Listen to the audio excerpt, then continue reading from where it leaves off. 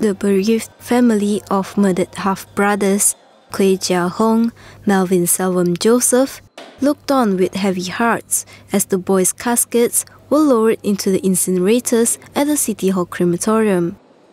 Each family member held on to a bouquet of flowers as they whispered their final farewell in the form of prayers, including the boy's mother, Kway Wan Ni, and Melvin's father, Joseph.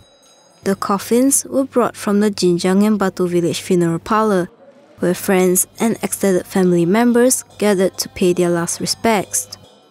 Last Tuesday, the brothers and their Indonesian maid Agnes were found with their throats slit at their home in Sungai Buloh. Post-mortem results and initial investigations by the police revealed that the maid had slit both the boys' throats before committing suicide.